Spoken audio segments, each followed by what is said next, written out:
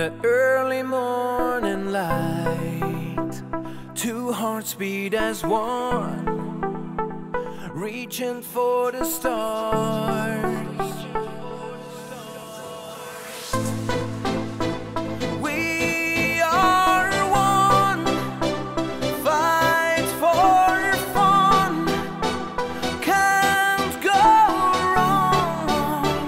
Trusting me, trusting you.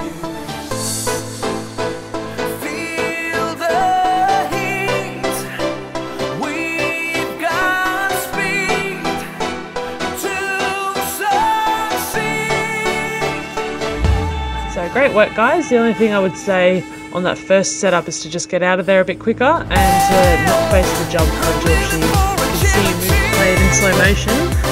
Lynn really shows him the jump, so she's not blocking the wing here, which is really good.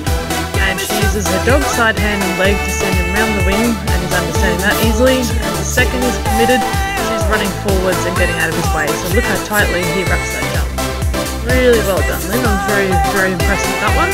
Have a look here in the slow-mo. The body is just in front of the wing, so he doesn't actually have anything to commit to.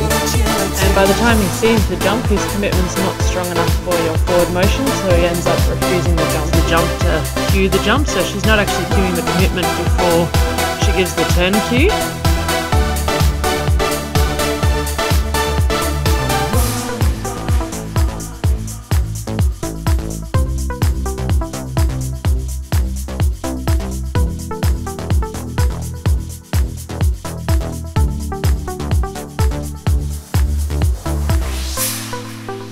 In the early morning light, two hearts beat as one, reaching for the stars.